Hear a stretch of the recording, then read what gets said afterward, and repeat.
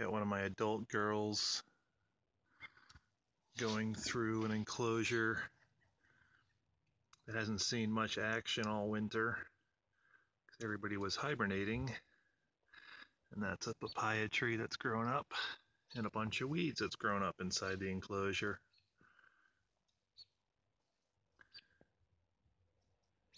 I've had her in a different enclosure, same size, different orientation, that got more sun.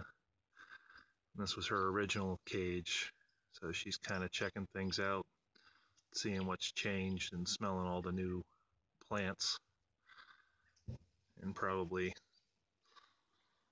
some animals that have been in here too, I'm sure, since she was gone.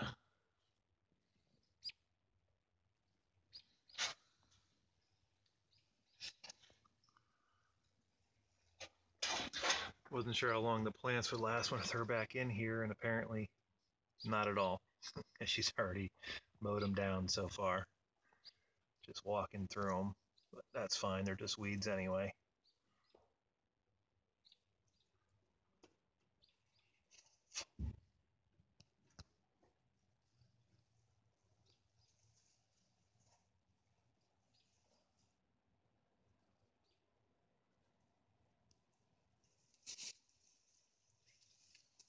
That's all that, baby girl.